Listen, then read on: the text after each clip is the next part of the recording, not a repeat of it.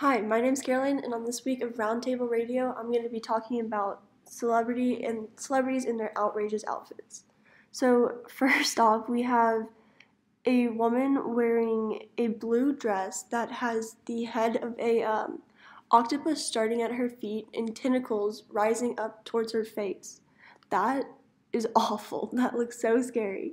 Um, Second, we have in 2015, Beyonce is wearing a large fur coat that probably has a 15-foot trail behind her.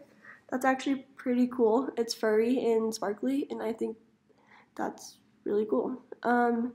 Next, we have Joy Villa. She is wearing what looks like, like the fences that are like have caution tape on them, and they are thin plastic that have holes in the middle to block people out. She looks like she got caught in that. Like almost what they're trying to avoid turtles from getting caught in. It's neon yellow and kind of terrifying. Her hair is looks like a rat's nest, if I'm going to be completely honest. It's kind of strange. Here is a knockoff of Lady Gaga's meat dress, but instead it's a woman wearing shoes that are wrapped in meat. That's terrifying. And she's wearing almost like a romper that has like hot dogs hanging off of it. That's disgusting. Next is, I believe this is Kim Kardashian. Oh my god, wearing about, I think that says 12-inch heels. And she is bedazzled head to toe, wearing like a bedazzled jumpsuit.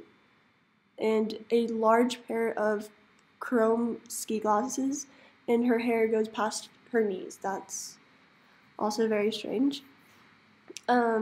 Next is a woman wearing a swan as a dress. By that I mean it looks like she's wearing a literal swan. She has puffy feathers all around her like a cocktail dress, and then the swan in it with its neck draped over the side around her neck. Here's Katy Perry in a mini dress with dice, like game dice. There's really large ones, smaller ones, all different colors, and they're going across the front and the side of her dress.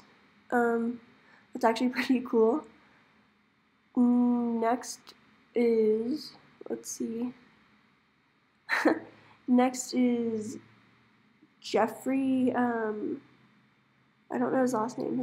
First name's Jeffrey. He's a makeup YouTuber. He is wearing solid gold with heels.